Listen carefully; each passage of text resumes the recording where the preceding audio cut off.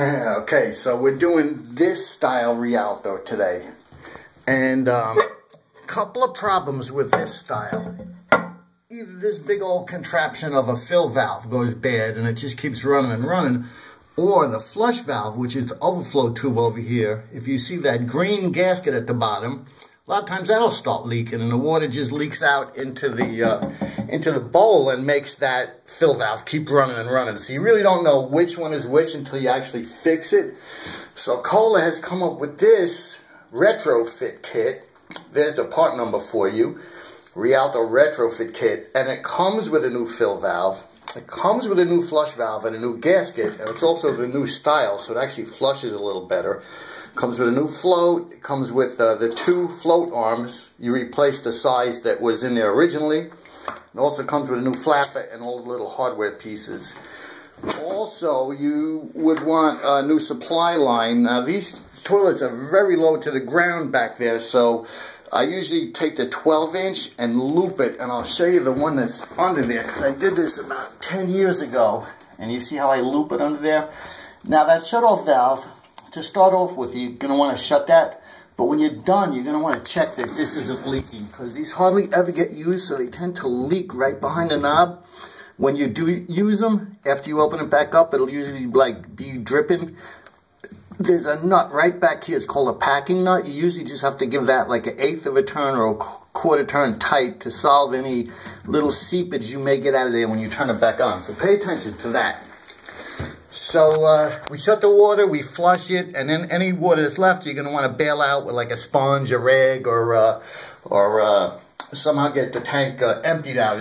After you flush it, there's usually like a 1/2 inch of water. So I happen to have this little device that sucks the water out of, but use a sponge or a rag or something like that. The next thing we're going to do is take everything out. So we're going to start down here. We're going to take the supply line off there and up under here. Then there's a big bolt holding this flush valve in, and I'll show you here. That's the, I'm going to take that off, and then the whole flush valve will come out. Then we're going to go over to the overflow tube here, and there's two different styles in there. One has like screws and lugs in it that you'll unscrew with a screwdriver. The other one just has like plastic lugs, and you'll just be able to like turn it counterclockwise and it'll pop right out. Then the old gasket, a lot of it sticks to the bottom of the porcelain there, so you're going to want to scrape it off with like a wire brush or an abrasive sponge or something. Make sure you get all the old foam gasket that may be left. Actually, this is upside down. When you do install it, the wide part goes down like that. Now, I'll show you that in a couple of minutes. First, we're going to get this stuff out of here.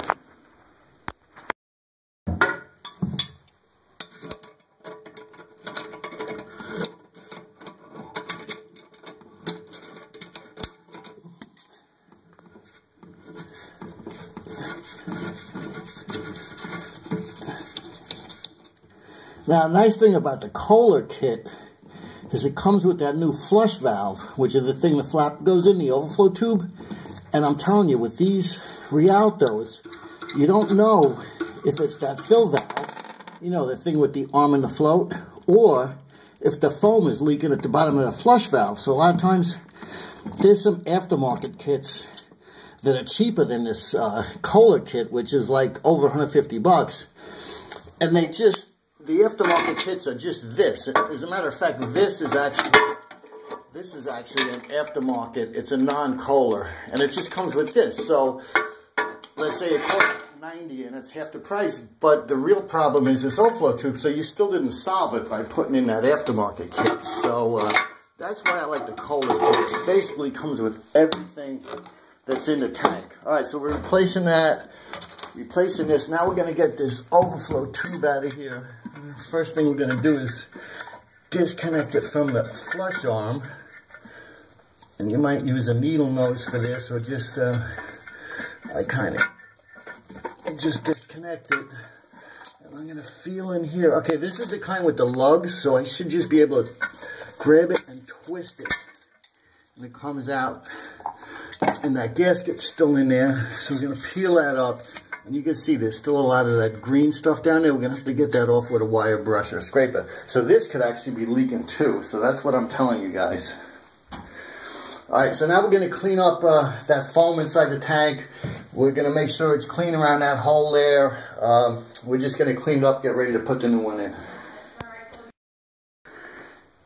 And remember, the wide part goes to the bottom where you're going to seat it. And we just cleaned up the bottom of the tank, the porcelain in there. Let's see if I can get you a shot of that. We just cleaned it up with a wire brush all around there. And there was also, besides the green stuff, there was also like a sealer, a glue from the factory. So we used a scraper and a wire brush. Alright, so we popped the wide part on. Then you open your little parts package and there's these screws and there's 3 holes inside here. The screws go in the holes. I'm doing this one-handed. Sometimes you got to put them in with a screwdriver. So I'll show you that. Let's see if I can deal with that.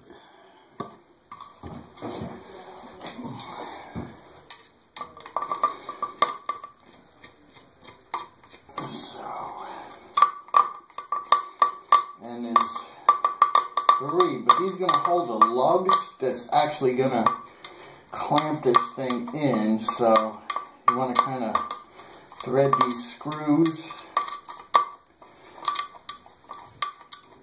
all the way down, and then these brass lugs go on the bottom of the screws, and you just put them on so maybe the screws even with the bottom of that thing. And of course the other 2.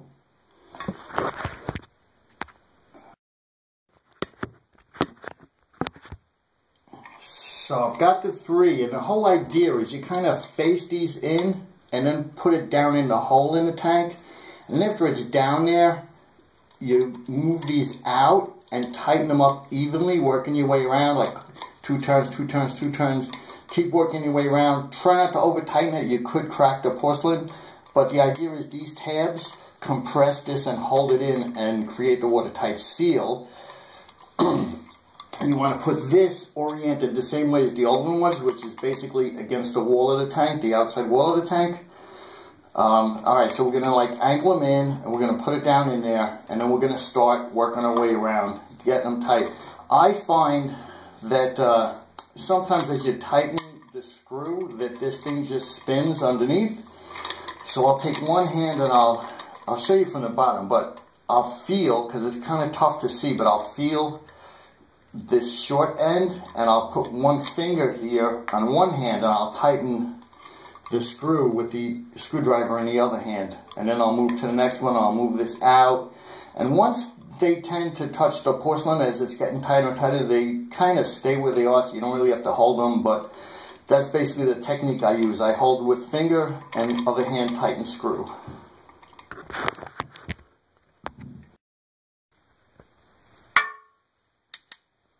Okay, so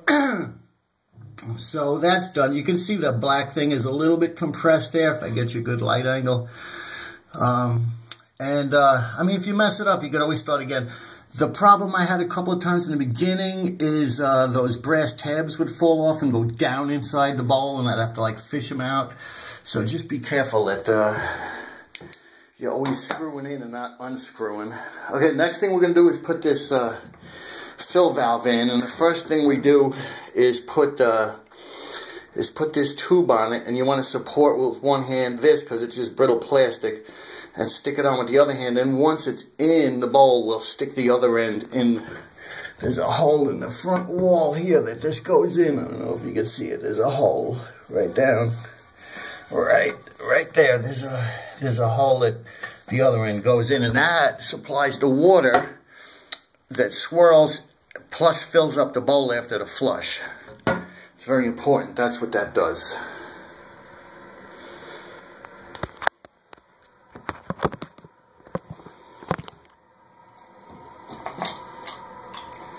And again, supporting this.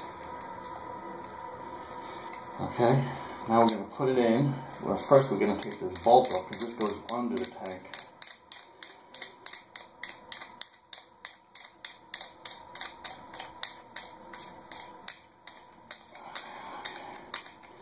And careful not to break anything off. This is on with just that little piece of plastic. You want to be really careful with all of this stuff.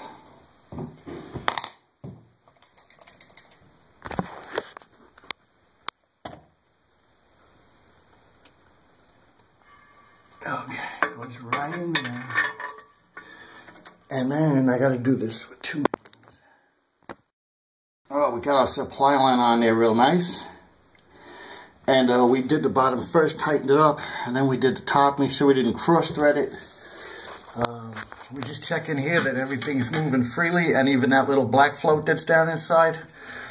Careful not to break anything. The next thing we're going to do is put this flapper on, and we're going to turn it on and check it. Okay, so I basically eyeball the chain, and then so it's even with the arm, and then with my fingers, I take about 1 inch away to make up for this clip, and then double check it. You don't want it like stressing out the ears of the thing, that it's too tight when you flush it, because it'll eventually rip, but you don't want it so loose that it doesn't pick it up, and you actually want it to like engage pretty soon after they touch the handle, so you don't have to push it off. But you play with that and remove any excess chain. You don't want like a lot of excess chain swinging around and it just get tangled up on something.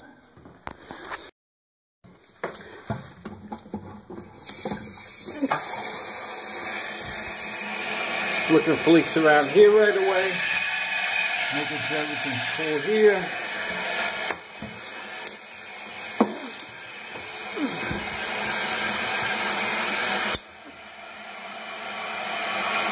That part's looking good. And want to make sure you got good flow around the rim. That comes from that clear plastic hose. And that little black float that's hanging off the side of that thing controls that too. And then we want to make sure that this fills up to the fill line. And we could adjust it with these screws. The nice thing about the Kohler is it comes with that instruction book that's got like all the instructions for the adjustments in there. Alright, so thanks for watching. Rate, because it helps everybody out, other users reading it. And sub, because it helps me out with this YouTube gig. And see you later.